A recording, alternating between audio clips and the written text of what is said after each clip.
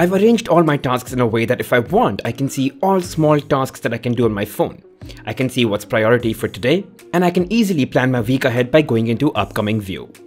In my first video about Todoist, I talked about why I use Todoist. And in this video, I'm going to focus on how I use Todoist to really stay organized and on top of my work. I've divided my projects in two main areas, personal and work. I can obviously add more facets like health or fitness and study. Point being, if you have a zone in life which eats up significant amount of time or mind space, make it a main project. My personal project involves personal tasks or house chores or even personal growth tasks.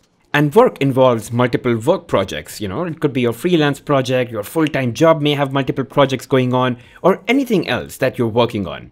And each project can have various parts to it, which I have as sections, and I have it all laid out in a board view. So that's the most basic segregation, and then I can start adding tasks to these projects. But I don't just go on blindly adding tasks. I have a system that I follow when I'm adding a task. So let's say I add a task and give it a name. The first thing I attach is a deadline.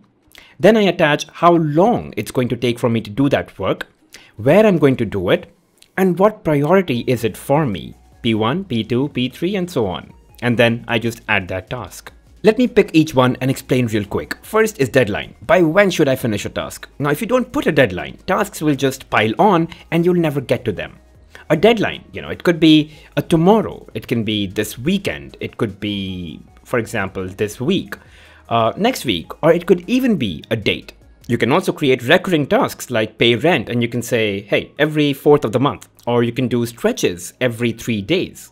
So you'll get reminders every 3rd day to stretch. And you could say water plants every exclamation 3 days, which means it will remind you only after 3 days of having done that task. So attaching deadlines can also help you create an upcoming view, and that gives you a sense of how busy or occupied you are going to be through the week and just helps you plan better. Now, if you want, you can also be reminded of a task. You can attach a reminder with a specific time. But reminders are very temporary, and I don't believe you need them to stay organized. They intervene way too much in my flow of work, and I tend to stay away from them. Now, there can obviously be some tasks that are not immediately important, and hence they don't need a deadline. And for those, I just attach a label called someday maybe, and I just leave it. And I try to look at them at the end of every month and see if something could be given a deadline and organize them. Now, both labels and reminders are premium features in Todoist. And if you do plan on getting the premium version, I have a link in the description. Use that to register with Todoist and then to upgrade your membership to premium. It will really support the channel. Next, while I'm adding a task, I think about how long will I take to finish that task. Some tasks can take 5 minutes, some can take 15, 30, or 60 minutes. Not all tasks are the same. And so every time I create a task, I attach a label that I have created, and it corresponds to a tentative duration of how much time I think it might take. So every time I have a chunk of time available, I can filter those tasks by how much time I have available. So if you go into labels, you'll see I've got all of these labels, and I can just click on 5 minutes or 15 minutes, depending on how much time I have, and look at those tasks. I also label them with where I can do these tasks, whether on my phone or my computer. So depending on if I'm out and I want to see tasks on my phone, I can do that. And lastly, I attach a priority. And this one only makes sense if you have way too many tasks throughout the day. Like over here, I have about 6 to 7 tasks for today. But what I can do is just attach priority 1 to 1 or 2 tasks, priority 2 to a couple of other tasks that may or may not be important to do today, and so on. But again, prioritizing helps. And what I typically do is I just attach P1 to the tasks that must be done today, and everything else is just non-priority. And then I have a filter that just shows P1 tasks of that day. And I think using priorities like P2 and P3 makes sense when there are too many people working on a project and you want to communicate to someone in what order what tasks should be picked. So only in that collaborative workspace, P2s and P3s can make sense. Now, once you do all of this when you're adding a task in Todoist, just look at how easy it becomes for you to plan your week or your day.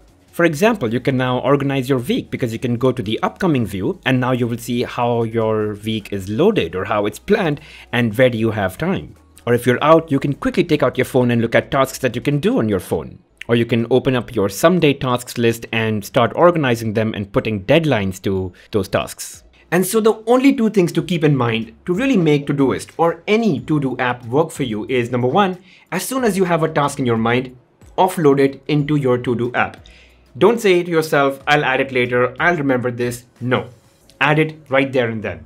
And the second thing you need to do is add at least 3 or all 4 of these things that I talked about in the video and attach it to your task.